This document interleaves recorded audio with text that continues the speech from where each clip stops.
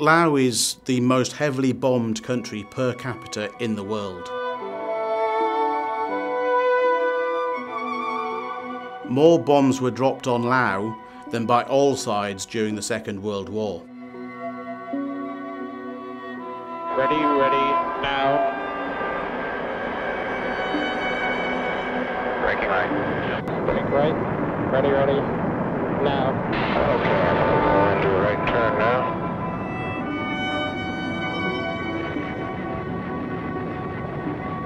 Most of these items did explode as they were designed to do, but the estimate is around 30% didn't.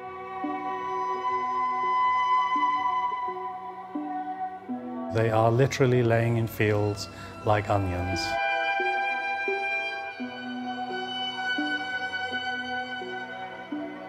It's a form of pollution, a very dangerous form of pollution. These munitions are still as dangerous now as the day they were dropped.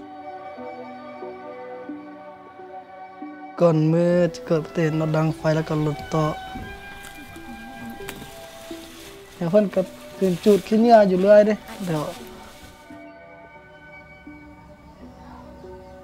ระเบิดถึกแล้วจะก็มีถึกขานี่แถวเข่านี่แล้วก็มานี่ท้องนี่นี่และแขน2 กล้ามในมือนี่แล้วกับหน้านี่ตานี่ถึกเบิดหน้านี่แถวหน้านี่มุ่นหมดเลยนะมันถึกนะถึกตั้ง4-5 บ่อนนี่ This can have a very long-term, lifelong, generational economic effect on that family. Devastating. พี่ใหม่เนี่ยเอาที่ตัวแม่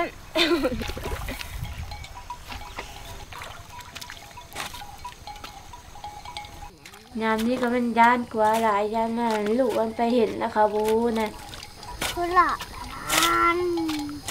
ไปเห็นนะคะบูนะงั้นเขาลีนแล้วน่ะมันเสียชีวิตไปก็เป็นได้ระเบิดนี่นะ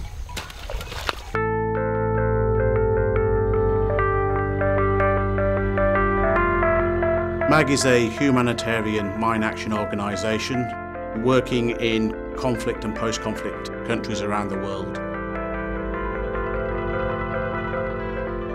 Our aim is to remove the remnants of war so that people can resume their lives without any unnecessary risk.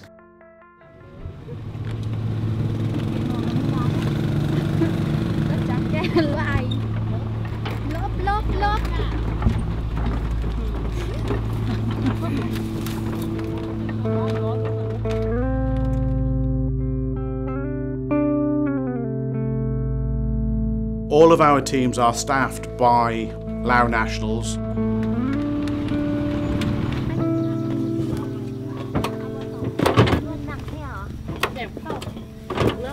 That team is busy all the time.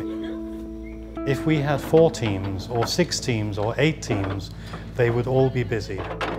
We simply cannot meet the demand.